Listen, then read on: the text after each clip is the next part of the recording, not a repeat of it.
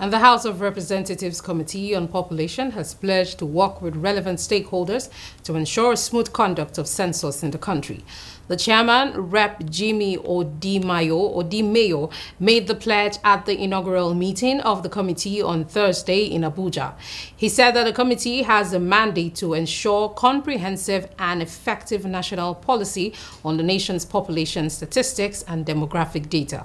The chairman said that developing strategies for the implementation of the aforesaid policies, including their financing from local and foreign sources, is also a part of its mandate. He said that performance and oversight functions on the National Population Commission and other related agencies is focal to the mandate of the committee.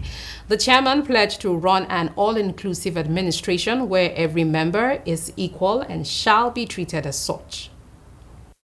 During this our period that Nigeria will be counted and the number will be validated. So we have before us an onerous task, and I want cooperation from every one of us. I've interfaced with these two agencies in their visit to my office, and I've made them to know.